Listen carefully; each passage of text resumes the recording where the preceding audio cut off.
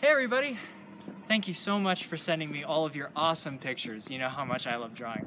But did you also know that I love picking up garbage? You know, as a high schooler, people always knew that I loved picking up garbage because I did it in all my free time.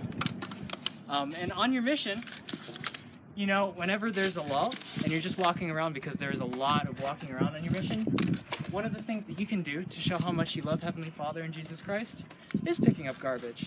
Because really and truly, Heavenly Father and Jesus Christ, they did create the earth for us. And it feels like, you know, a lot of this stuff, it's all just junk food. Maybe that just kind of shows that people who throw stuff on the ground don't really care about what they're doing with their entire life.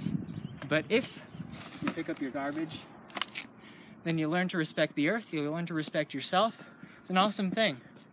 And in fact, in my first area, it was really cool because my companion, it was around Christmas Eve, and he told me on Christmas Eve, he said that he felt like he was getting a sort of a prompting to go out that day. And he said that it was probably a prompting because he felt like being lazy and didn't want to, you know, do anything that day. But we decided to go out anyway. And so we started to walk around. I started to pick up garbage because that's what I do. And he thought that he was just making a huge waste of time. But as we were walking down, this lady stopped us and said, "Hey, elders!" And, you know, I was able to hear her, but he didn't hear her. And so we walked over to where she was, and she said, "Do you need a ride?" And we really needed a ride that day. We were going pretty far out.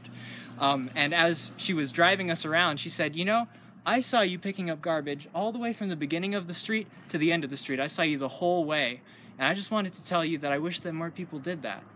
And so I'd just like to testify to all of you that, you know, it's little things like that that can really make a difference for people. Goodbye!